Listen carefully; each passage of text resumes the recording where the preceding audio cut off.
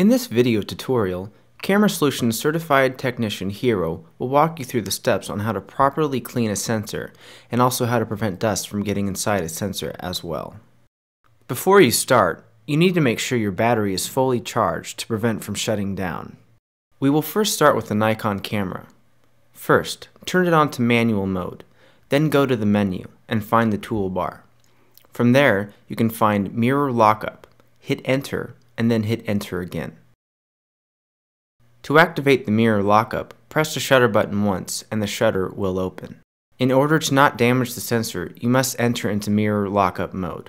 If you use a 30-second timer or the bulb setting, the shutter could come down on your brush and break the shutter. Next, we will show you how to clean a Canon sensor. First, turn the dial to manual. Go to the menu and find the toolbar.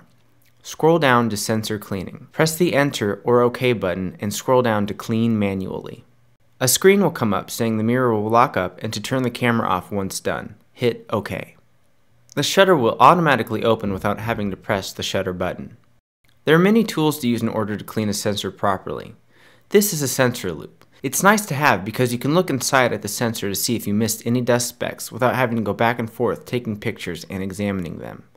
The Eclipse is a good solution for putting on the sensor swabs. Camera Solution cleans every camera with the Eclipse solution because it dries quickly.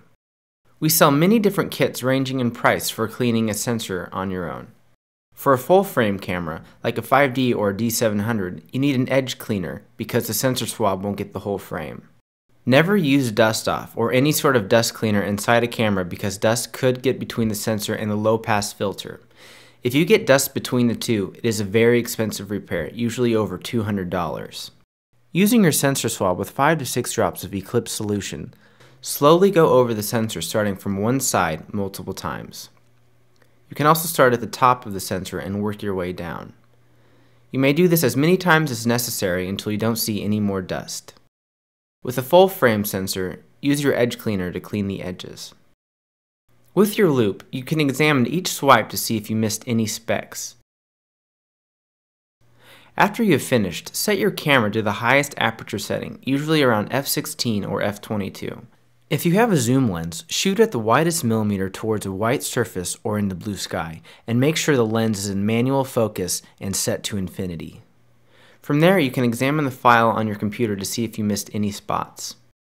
A certified technician such as Hero usually spends up to 30 minutes cleaning a sensor, making sure that no dust specks were left behind. In order to prevent dust from getting inside your sensor, it's a good idea to clean the lens mount on the body and the lens mount on the lens with rubbing alcohol and a Q-tip. You may also clean the glass on the lens.